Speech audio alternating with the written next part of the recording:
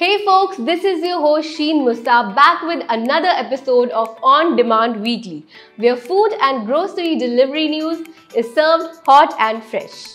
Our top story takes us to the US, where McDonald's is grappling with a major food safety scare.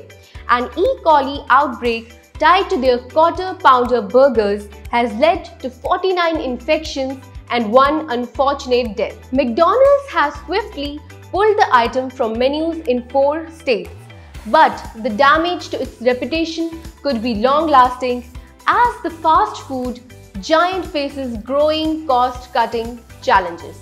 Next up, in Hong Kong, the government is slashing taxes on spirits to rejuvenate the city's nightlife and economy.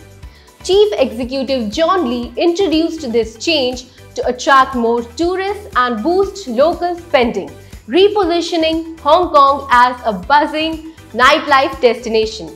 This move is a response to decline in tourism and consumer activity in recent years. Lastly, Uber Eats is rolling out a cool new feature that lets users create and share lists of their favorite restaurants. Initially launching in New York and Chicago, this feature aims to make discovering new dishes and spots even easier. From date-night desserts to influencer-curated lists, Uber Eats is turning food delivery into a social experiment. That's all for this week's On Demand Weekly. Stay tuned, stay hungry, and catch us next time for more hot delivery.